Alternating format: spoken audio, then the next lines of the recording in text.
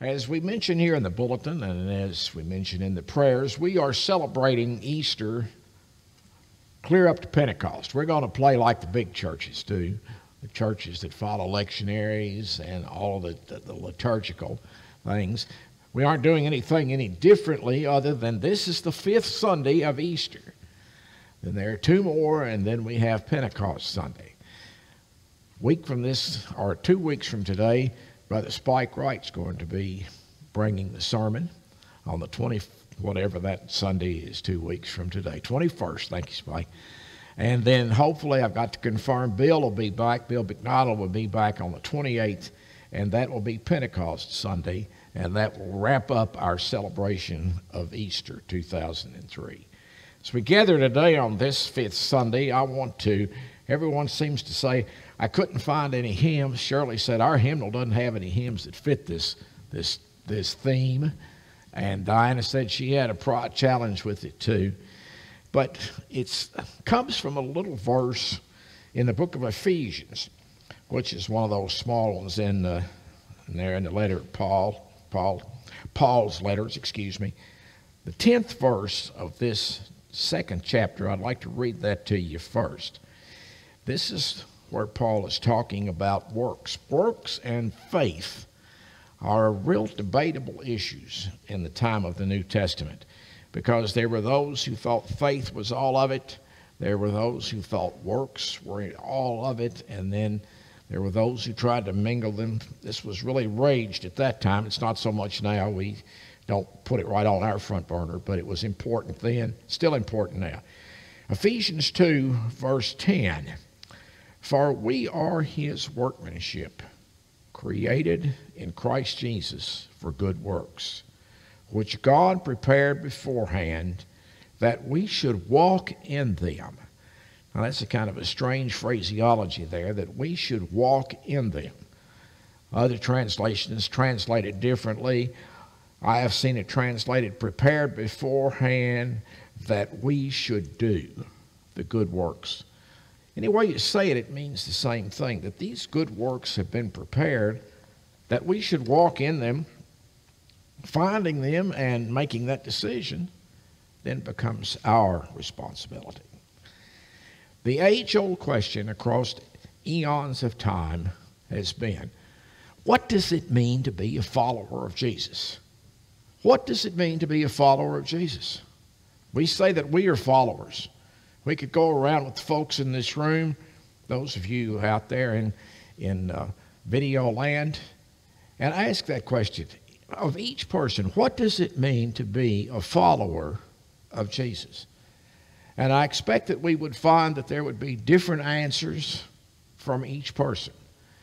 The theme would be the same, but the phraseology, well, why are you a follower of Jesus? How did you get to be a follower of Jesus? What does it mean? Across the years that I've been asking myself this question and asking congregations that question, I don't come up with a definitive answer other than to say that it is following Jesus means we take what he said, what he did, and try to translate it into good works, good deeds in our lives. How else can there be? What else can there be besides that to be a follower of Jesus? Yes, we can have faith. Welcome back, Cameron. Your phone's off and it's sending you a message. There's the answer right there. Maybe it's answering the question right there. Yeah. Cameron's finished up her first year at UK, and now her phone's talking to her. So I don't know. There's a lot of things that go on in the first year of college, and you find out when your phone talks to you. But this challenge of how to follow Jesus, what do we do to be a follower of Jesus? I mentioned just earlier that the debate between works and faith. The little book of James, the brother of Jesus. We studied James a couple of summers back in Seekers, and it was a very interesting study to see how James, the brother of Jesus, and Paul, the disciple of Jesus that was never really officially a disciple because they didn't live at the same time, but that was converted, how they took the same faith but disagreed on the methodology, on how to do this. James was saying, we've talked about James many times, that faith without works is dead. Faith without works is dead. You have to do something to show that you have that faith, demonstrating it. Paul was big he was big on works too, but he was saying that faith has got to come first. That's got to be strong. But the faith has to develop, in my opinion. This is how we become a follower. The faith has to develop into some kind of action. I had a member of my church in Millville. I mention Millville often because Ray McIntyre and I were both members in Millville. Someone asked the other day, when were you at Millville? I thought back, gracious sakes alive. 1979. You know, that doesn't seem like that long ago, but when you start doing the math, it seems like a pretty good length of time. A fellow was there that was a longtime friend and was a member of the church. His name was Charlie Lewis, and he was the superintendent of one of the big distilleries at Millville in Woodford County. He used to always say, with regard to this, it's like if you're driving to church on Sunday morning and you see someone on the side of the road that has a flat tire and there's no one there to help them. And they're just, I don't know, maybe it's an individual, maybe it's a family, maybe it's whoever. And you stop, pull over. We know that's dangerous. You pull over and you say to that person, you know, I would help you, but I've got on my good suit. I've got on my best dress, and I'm on my way to church.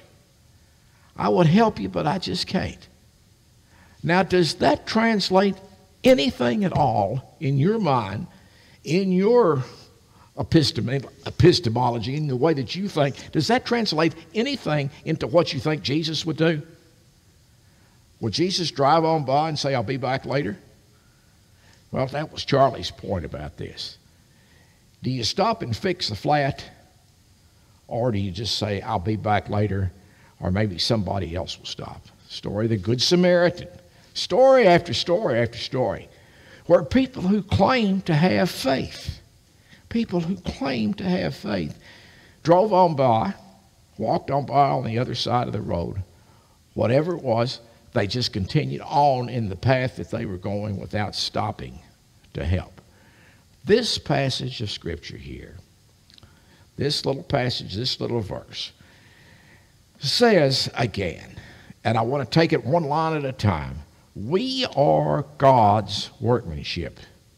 We are God's workmanship. We are created, the Bible tells us, in His image. We are created in His image. Created in Christ Jesus for good works. Now, isn't that interesting? That Paul says that's what we were created for. We weren't created to go to church on Sunday morning and do nothing else. We weren't created just to talk about it. We were created to do good works. There has to be some sort of action in it. This is where we gather for spiritual strength. This is where we gather for fellowship. This is where we gather and draw strength from one another. And sometimes I feel like I say this every week, it's got to go out of here. We've got to carry those good works, those good deeds have to go beyond this door. What should we do in the way of good works? How can they be accomplished? Well, if we don't go looking for them, they may find us. We know here, and I've mentioned this many times, that we respond well to that. How do you respond to it personally? How do you respond to it as a participating person in the life and work of a church? Heard yesterday, I had a very nice breakfast with our PMI director, David, my brother. He and his wife, Vicki, and their daughter, Lauren, were in Lexington. They've been in South Carolina. They went from South Carolina to Pittsburgh to pick up Lauren and then drove back to Lexington to visit with Vicki's father. David said, when I get through with this weekend, I'm going to have 2,000 miles that I've driven. And he's one of those bullheaded people, brother, if you're ever watching this, that drives it all himself. You know, he won't let Vicki drive because she says she goes too slow, and I don't guess Lauren doesn't get in the equation. But anyway, we were talking about church, how are things going and so forth. Vicki said this, here's a statistic I hadn't heard, that after the pandemic, church attendance dropped 30%. 30%. That's just an average across the board. So, say we had an average of 40 prior to March of 2020. I can even do the math on that. That's 12, isn't it? You accountants can tell me if I did that right. Did I make that right? That's 12. So we dropped down immediately to 28. Well, that's about where we run now. We run about 25, 26, 27, 28 in the worship service on Sunday, 30%. A lot of them, the 30%, went to the video, which is just absolutely a godsend. I imagine everyone here at one time or another has watched one or more of these services on the live stream or watched it afterwards. That was not available to you prior to Tony telling me he didn't want me to be a television evangelist, but he wanted to try it, and I said no, and he said yes, I'm the chairman of the board, we're going to try it. We would never go back because those people, you're there. We've picked up people all over the country. We don't have 10,000 followers, but we have people who have been touched. So the 30% that dropped off from coming to church may have picked it up here, may have picked it up on the live stream. How does that work to our favor of God's work? It's something that we're doing to spread the word. Something that we're doing. Personally, I like to come to church. I always have. I enjoy the fellowship, getting to see other people, getting to talk with other people. 2 weeks ago when Bill was here, I watched the service. It was great. Everything went perfect. I'm looking forward, Spike, when you're up and Bill's up again, to watching the service again. Shirley and I, after this week, it's going to be 4 weeks till we're back together at the same time on the same Sunday, I think. That's a part of the work. We use the tools we're given. We use the things that God gave us. That's what we use. If there's something that we can use that spreads the word, that's what we need to be doing. I think of the shaker maxim. As I mentioned earlier, the seekers are studying the shakers, and we're just 1 week in, and it usually is with shaker topics. We think we're going to go 1 or 2 weeks, and it just goes on and on because people just say, this is interesting. We want to talk about this. We want to know more about it.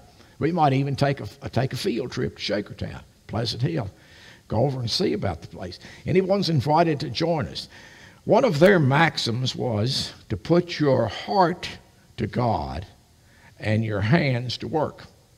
They may have said it more eloquently than that, but that's what it meant. To put your heart to God and your hands to work. Now that played both ways. That played now with Paul and James. Put your heart to God, your faith, and to James, put your hands to work. Do something with what you're doing. John 14, I want to read this passage to you. This is 12th to the 14th verses. No wonder you couldn't find songs to fit this, Shirley. This is all over the place. No one thinks like I do, which is probably a great credit to them. But this is kind of the way Bobby's appalling. John 14, 14th chapter, verses 12 through 14. Truly, truly, Jesus said, I say to you, he who believes in me will also do the works that I do. There's the word, works. Do the works that I do. And greater works than these will he do, she too, that means, because I go to the Father. Whatever you ask in my name, I will do it, that the Father may be glorified in the Son. If you ask anything in my name, I will do it. There Jesus tells us right there. I read this 14th chapter, the first 4 verses. I have at every funeral I've ever conducted. Because this is the area in the Bible where Jesus is preparing the disciples that he's going to leave.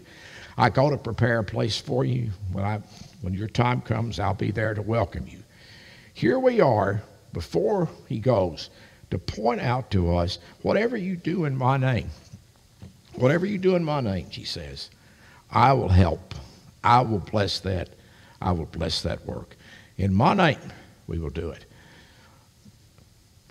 Chapter 13, I want to conclude with this particular verse. I'm just going to read one verse here. Chapter 13, verse 36.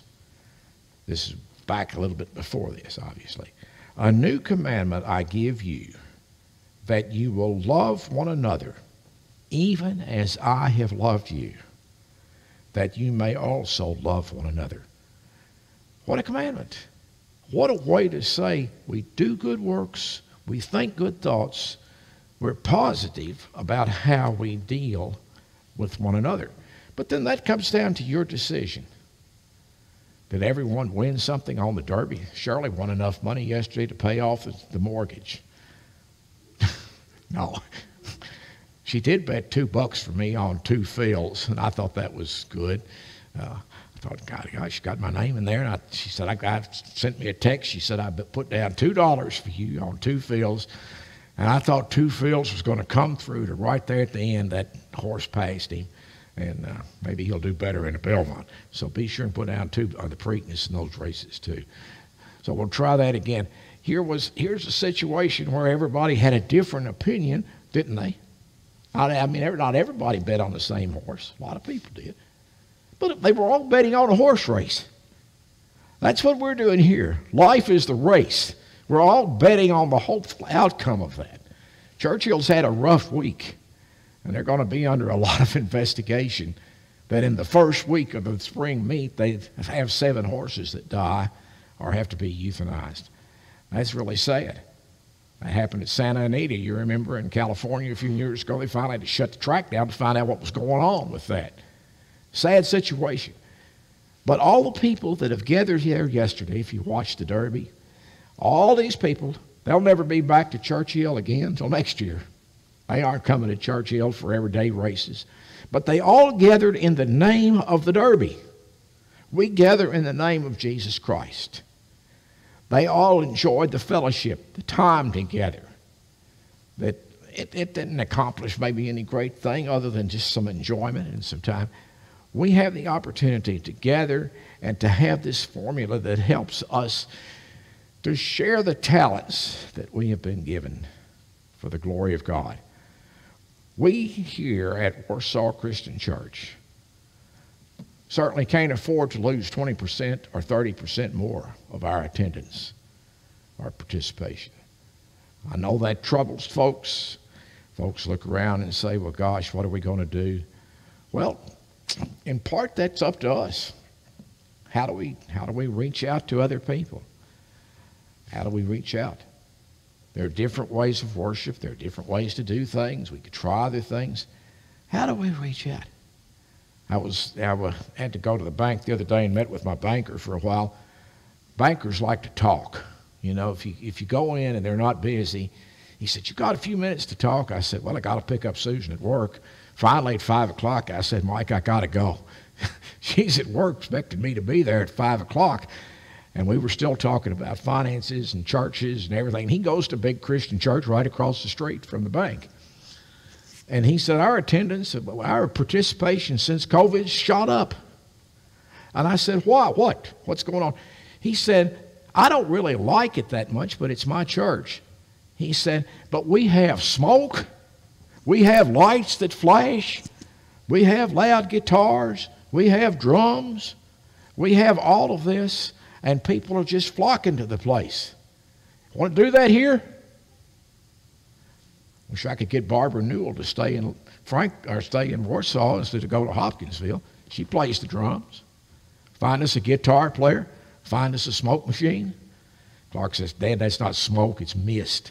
If it was smoke, everybody would end up passing out in a closed place. But that's how these folks are. They're finding this is a way to reach out to people. I don't know if it's our way. I don't know. But here Jesus tells us, do good works, do them in my name, and we'll make it happen. I hope I've gotten the message across. We have to look for that. We cannot As long as I stand here, and that may be 1 week, maybe another year, I don't know. We don't know what time is. We're not going to stop and say, oh, well, we've had a good run. We've been here since 1836. We'll just kind of back it out now, just let it drift away, because there's a lot of churches that are closing. I mentioned that a few weeks back.